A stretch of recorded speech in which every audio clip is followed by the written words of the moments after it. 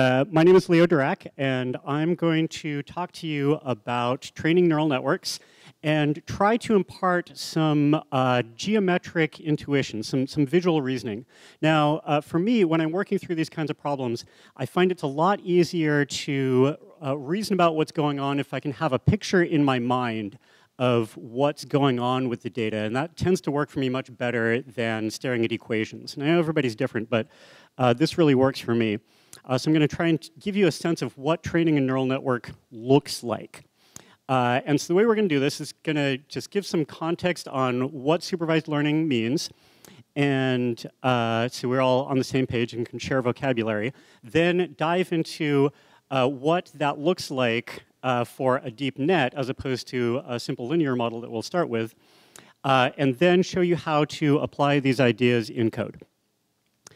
So to start out with, we're going to do supervised learning on a basic linear problem. Now, who remembers the movie Moneyball or read the book, right? So the idea was they were going to use big data to figure out who was going to be a great baseball player and find some bargains, right? And nowadays, I think we'd call that a machine learning problem. So we're going to talk about ML ball. And so some of you may have seen this example that I've used before, but the idea is that we're going to learn this function f, which is the model, which processes some input data to try to predict some outcomes, some kind of prediction. And in this case, the input data is stats and information about some promising young player that we're wondering if that player is going to end up being a great player later on in their career.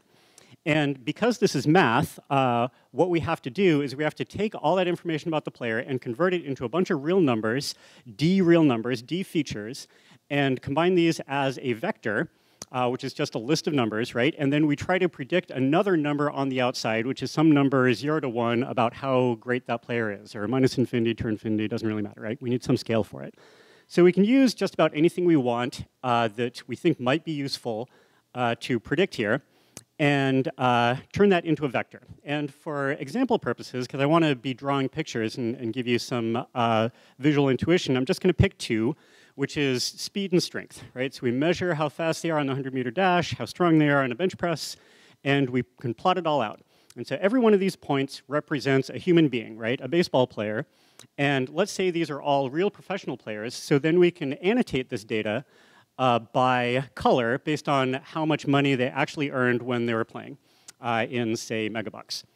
And we see the yellow points are better, the blue points not as good, and we can see that there's a trend line going up and to the left, where the better players are unsurprisingly faster and stronger. And we use this trend line to learn a decision boundary, which is this red dotted line. And the idea of this decision boundary is that everything on the left of it is somebody we would want to hire, and everything on the right of it is somebody we wouldn't. And we can slide this thing back and forth to be more or less picky about the people that we end up hiring, right? And on a simple problem like this, with only 2 dimensions and a pretty clear data set, we can eyeball the pattern reasonably well. But for a more complex data set, where you're using machine learning, I like to say one of the things machine learning can do is to find patterns in data that humans can't, because they're too complex or they're too subtle, and a human being could stare at the data, even with tools, till they're blue in the face and they wouldn't find the pattern. And so a standard way for a machine to find this decision boundary is SGD, stochastic gradient descent. And the way it works very roughly is it picks some random decision boundary, it doesn't really matter, and then it measures the mistakes and it quantifies all of them, and then it tweaks that decision boundary to reduce the number of mistakes, and it repeats over and over again until you end up not making any changes, and it's pretty good, right? So that's the idea. So what does it look like? What does it look like when you're running SGD? So to do that, I'm going to use a much smaller, simpler data set. So here I've binarized the output, right? These are now true-false values, where yellow represent the great players and blue represent the not great players. And I only have 20 data points instead of several hundred, because I'm going to manually run through the SGD process. And what I was hoping to do here was to do some beautiful graphics animation in the style of 3 blue, 1 brown. Anybody know the YouTuber 3 blue, 1 brown? If you don't, and you have any questions about math, go look him up. The guy's name is Grant Sanderson, and he's amazing, and he gave him permission to adapt his code for this project, but I threw my back out last week, so I spent most of the last week lying on the couch. So all I had was my iPad and my pen, so you're going to see some scribble animation for how this works. And so I think it gets the point across, although it's not as beautiful. What happens with SGD, right? So first we pick some random decision boundary, right? And so I draw that random decision boundary, and then we start measuring the mistakes, right? And that means drawing a perpendicular line from each data point onto the decision boundary. And so the yellow points are good players, and so if they're on the left, they are correct answers, and if they're on the right, they're wrong answers. So I'm drawing the correct answers in green and the wrong answers in red. Right, now we repeat that process, but the other way around for the blue dots. And so we measure the distance from each of these points to the decision boundary, color-coded. And now each of these points is going to be pushing or pulling on that decision boundary to adjust it in the right direction. Now we adjust the strength of these things. The long green lines represent cases where the model made the correct prediction confidently, right? And so those ones don't count for very much. So we're going to kind of gray those out, because they don't mean much. But the longer red lines are the important ones, right? Those are the ones where the model made the wrong answer, like a really wrong answer. So we're going to make those red lines, especially the longer ones, a lot thicker. Right? Now, each of these is going to start pushing or pulling on the decision plane. Right? And so the longer the red line, the harder it's going to pull the decision boundary in that direction, right? So those red lines are springs that are pulling decision boundary in that direction, and the green lines are pushing, and all this has the effect of tweaking the decision boundary over to be slightly different. I'm going to take some learning rate size step. I had to go back and redo it a couple times, but then you repeat the process and you take another step, right? So this is what SGD looks like. In a very real sense, I can think of it as kind of a force model, right? Where each of the data points is pushing and pulling on the decision boundary. And for a linear model, that decision boundary is just a line, so you can kind of reason pretty easily about what it looks like. Yes, thank you. Don't need to play again. Thank you very much. Moving on, right? And so the loss function is the thing that converts the length of that line into the strength of the spring, right? So L2 is squaring a number to figure out how strong the spring should be pushing, and L1 is just taking the value of it.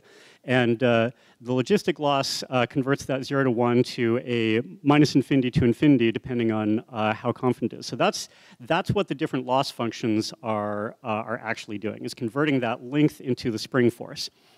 Right? So that's one view, that's one visual view of what the learning process is doing, what SGD is doing. There's another view, which is just as important and useful for reasoning about neural networks, which is the shape of the loss surface. So the loss number that people talk about is the sum of all of the strengths of those springs that are pushing and pulling. It's the sum of all the mistake values, right?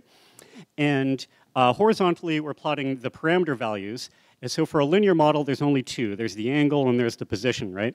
And I'm going to simplify that here and say the angle is the more important one, and so we're just going to plot a single value horizontally, which represents the angle. So when you plot the loss versus the angle, you get this nice, smooth parabolic curve. And this smoothness is an intrinsic property of linear models. They always have these smooth, convex loss surfaces where there's a very well-defined bottom that's algorithmically fairly easy to get to.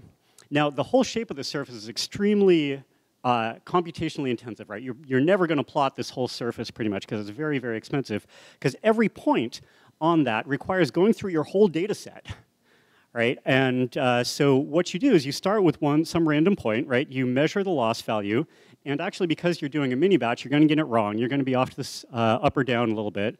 Then you use calculus to figure out the gradient, the derivative, the slope of that line, right? And you see that it gets better, it goes down when you move to the right. And then you can trace out a few points, and you start to see the shape of the line, and you hopefully get to the bottom, and you get pretty near the ideal model. Right, so this is the shape of the loss surface versus the parameters for a linear model. And this is greatly simplified with only a single parameter on the bottom, right? You can imagine a more complex linear model that has many different parameters where the bottom is a surface or a cube or a 1,000-dimensional space where there's still some height above it. You're trying to find your way down. But it's always this nice smooth thing in a linear model, which is what's called convex optimization. It has a bunch of great mathematical properties. And linear models have a lot of great things going for them. They work well in non-GPU environments, which are super common. Convergence is reliable because there's always only one way down. There's not a lot of hyperparameters to tweak. And they're also kind of intrinsically interpretable. You can look at the slope of the loss function with respect to each of these values, and you kind of understand how important each feature is. But it requires manual feature engineering. It requires working with the data to find any interactions or anything, any complexity beyond a simple linear arrangement. Okay, so that's background on linear models and kind of the basics. What about neural networks? Right, so in contrast, neural networks have non-convex optimization. You don't have these nice smooth surfaces. You really need a GPU to do anything, which, you know, they're getting easier to come by, but they're still not ubiquitous. They're often quite difficult to train because they have tons of different hyperparameters, knobs that you can tweak to change the training process. And if you don't get them pretty good, then you're going to get a really bad model. They're super hard to interpret, kind of notoriously so. They're techniques, but they don't always work. But on the plus side, they automatically explore tons and tons of different options for how the data might be interacting. And this leads to amazing results, as you can see in some modern AI. So practically speaking, when it comes to choosing a machine learning technique, you need to consider a bunch of things. One of them is the algorithm itself, like the research behind the technique and what it's fundamentally capable of. But you also need to think about the quality of the tooling, the software that's available, the libraries, how good it is, and how easy these things are to use. Is it something that one person has gotten to use once, or are there tons of people saying this is reliable? And a lot of that is related to how much collective understanding there is in the world about how to use it, how many Stack Overflow posts, how many blog posts. And that's part of why we're here, is to kind of teach each other some best practices and make the more advanced research easier to accomplish great results. So now I'm going to include a little bit of history about how people used to use neural networks, or used to view neural networks and some of the optimization problems. And I think a bunch of you here might be thinking, you know, I just want to get results done. I don't really care to hear what people used to think that was wrong. And I totally empathize with that. And I debated putting this in, but I realized that if you are familiar with the latest results and things that are known to work pretty well, you are likely to be working in a team with people who are not familiar with these results. So the more that you are on top of things, the more that you're going to have to be able to explain to your peers why the things that they thought about these techniques might not be correct anymore. And that means understanding the way people used to look at these things. With that said, let's talk about non-convex optimization. So this used to be one of the key reasons why people were scared of neural networks. Convex surfaces on the left, linear models, they're clean, they're simple. You know you can get to the bottom of that curve, right? You know that you will be able to find that point down there. On the right is the picture of an actual loss surface of a ResNet. And you can see it's got all this weird shape and structure. And you imagine a ball rolling downhill on this thing. It's probably going to land in one of these little local minima and not find its way down to the bottom where you want it to, right? So this is why people have been scared. One of the reasons people were scared of neural nets for a very long time. But there's some recent research that puts this kind of intuitive view into a very different light, and we're going to go through that. So this is the loss surface view. Jumping back to the decision plane view of your data. So we knew the linear model is just going to draw a single line through this, and that's your model, right? What's a neural network going to do? it can do stuff that's way cooler, way more complex, right? So very literally, every neuron in a neural network is a linear model. Every neuron is a logistic regression model. So I've drawn 1, 2, 3, 4, 5, 6 of these things on the plane. And so every neuron is drawing a new decision boundary. And look at this. Look how awesome this is. I got every single data point on there. Every orange point is to the left, and every blue point is to the right, except for that one there, which is good because you don't want to overfit, right? Do you think this is overfitting? Yeah, okay, I kid. Right, this is obviously a horrible model, but this shows you what is going on in terms of, well, the first layer of a neural network, and the second layer is, I'm not even sure what it would look like, because each of these distances become features for a subsequent set of linear models. But the idea, the original idea still holds that each of these data points is going to be pushing and pulling on every one of those decision planes and trying to move the decision boundary around. And you can see that a neural network gives you an arbitrarily complex decision boundary. And there's obviously good and bad points to it, right? You come up with this model, it's going to do great on your training data and absolutely horribly on your on any test data. Okay, so here is a set of research which I think is the most important thing to understanding training neural networks in recent years. It was rediscovered just a few years ago, but it was actually first proposed by Hochreiter and Schmidhuber back in 1997. And it's the idea of sharp minima versus wide minima. So to visualize this, I got another series of paintings for you. Let's see if we can get this one to work.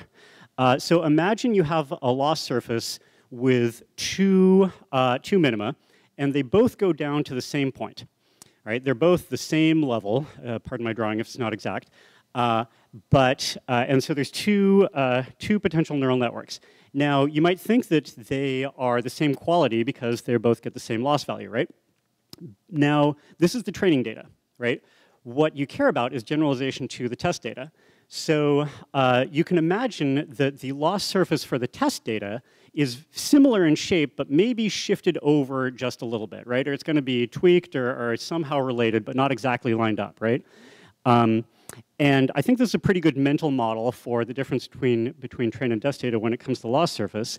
And so what happens is you train a neural network to find this point on parameter space back and forth, and then you found it on this blue loss surface, but then you need to go up to the red loss surface in the test data to see how well this thing generalizes to unseen data.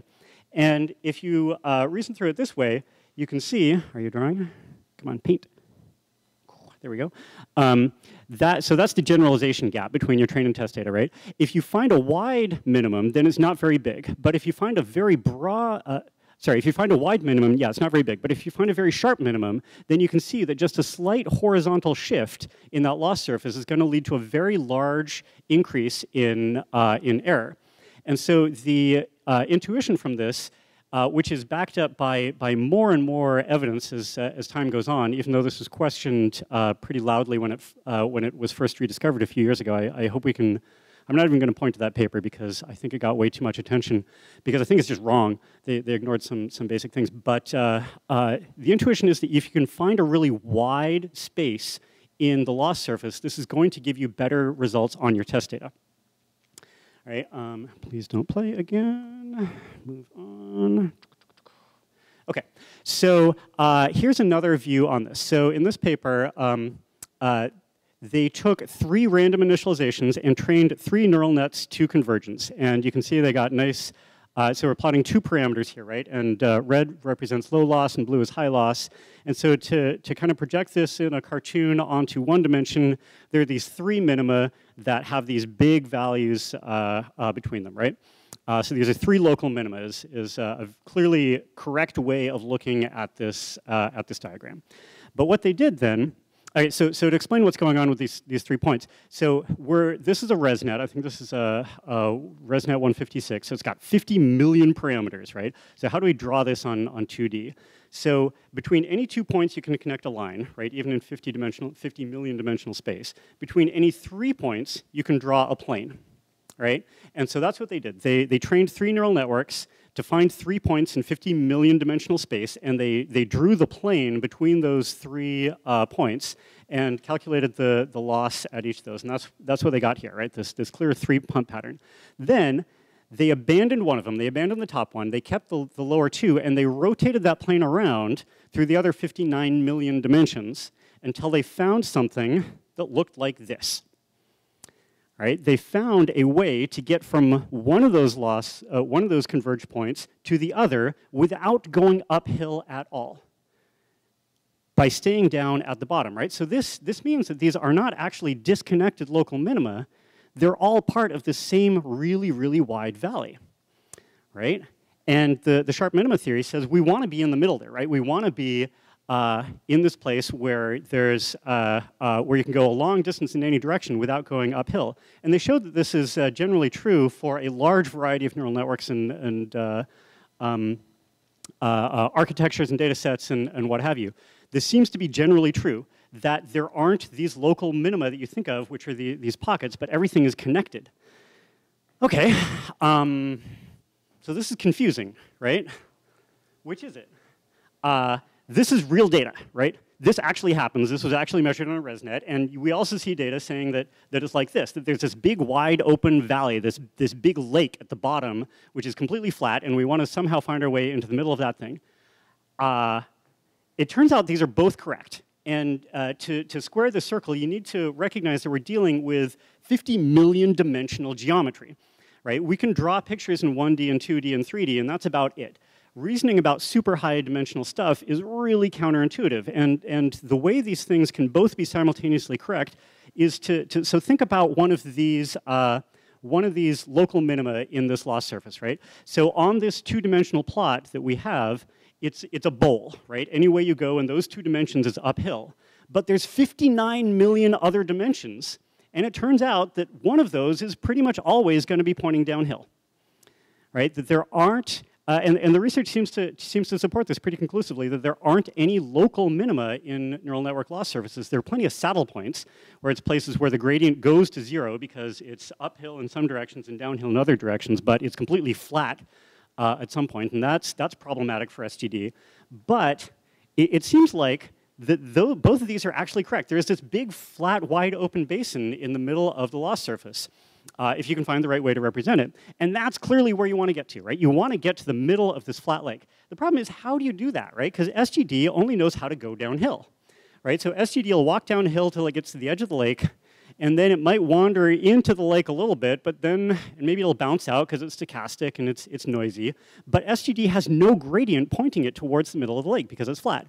So SGD is probably just going to walk around the edge of the lake and never find the middle, never find the point that you want.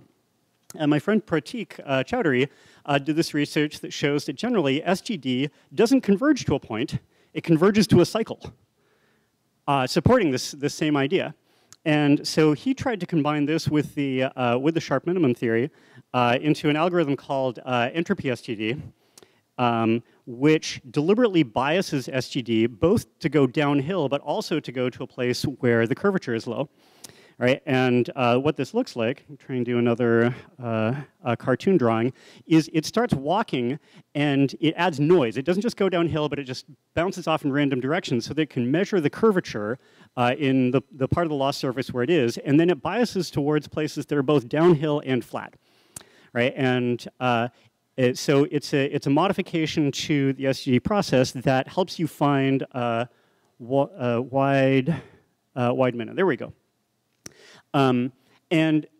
This sounds great, and it's consistent with all the theory, and it seems to work great sometimes, but people often have trouble getting it to work, and it's a pretty massive change to your code to implement this algorithm. An alternative training algorithm that takes advantage of this geometric understanding is this one called stochastic weight averaging. And this one is beautiful. And the intuition behind it is just that if you have a bunch of points around the edge of the lake, if you want to find the point in the middle of the lake, you just take the average of those points around the edge. right? So, and this is what you do. You let it train for a while till you're walking around the edge. You capture those points around the edge of the lake, and you just take the average of them. And so they tested this, and it seems to work out pretty darn well. And so here's some charts from the paper, which actually imply that the bottom isn't completely flat, but kind of bumpy as well. And again, all of these interpretations can be simultaneously correct in multi-million dimensional geometry. All right, so this is complicated. There's a bunch of deep theory stuff. How can I actually use this, right? This is what you're thinking, like, okay, can we bounce back to reality now? I'll show you. If you're lucky enough to be working in PyTorch, then this is what your optimization loop probably looks like, right? You instantiate your optimizer, you go through some iteration where you calculate the loss function, you do a step on the optimizer. If you want to add SWA into this, it's 2 lines of code, 2 extra lines of code and renaming a variable. Right? All you have to do is, after you instantiate your first optimizer, SGD or whatever, you pass that thing in, base opt, as a parameter to the SWA optimizer, let the thing run just like normal. You don't change a single line of code in your complex training code. And then at the end, you just say, okay, SWA, average it. Find me the middle of the lake. And to give you a sense of what that looks like if you're not using PyTorch and you have to actually implement the algorithm yourself, imagine your code looks like this, where you instantiate a trainer, and you let the thing run for 100 epochs, and then you get the model out at the end. Adding SWA would just look like this. You let it run for a while, 75 epochs, and then you start collecting a list of checkpoints. And then you let it run for a while some more, periodically grabbing the model out of the trainer, putting it into your list of checkpoints, and then when you've done that, you just take the average of those checkpoints to get your final model. Right? I just want to jump back to how counterintuitive this is, right? So you look at this and you say, okay, here's 3 models. If I take the average of them, it's going to put me right there. It's going to put me on this ridiculously high point on the loss surface, right? It's going to give me a crappy model if I just average a bunch of models that are trained independently. And that's true if they're trained independently, right? These were trained from different random inits. But if you follow these heuristics, if you let it train just about to convergence, and then you let it keep going at a reasonably high learning rate, then it tends to form one of these limit cycles where it's walking around the edge of some big flat plane, and you can just average those things and get to the middle of something flat, which tends to generalize much better. And so with a few lines of code, you can implement the result of many years of mind-numbing math and take advantage of it to just get better results in your code. And that is the end of this talk. So I'll thank you. And here's a list of references to papers on the topic and some people that, whose work I follow in this space that I think is really good. And I'll happily take any questions you have.